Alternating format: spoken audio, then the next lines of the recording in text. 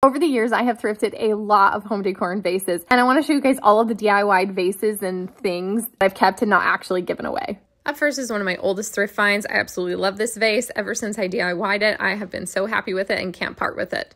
Next is this kind of funky candle holder that I would have passed by, but I turned into this beauty, and I'm so happy that I got it and saw potential in it because it's so cute. Next is this great vase. This is such a nice big size that I love putting on my dining table. It's perfect for these dried hydrangeas, and I think it's such a statement.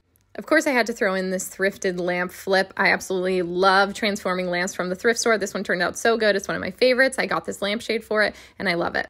Next up is this cutie little vase. Guys, I'm a sucker for the handles. If something has a good shape at the thrift store, it can always be transformed. This was such an easy flip, and I love it so much.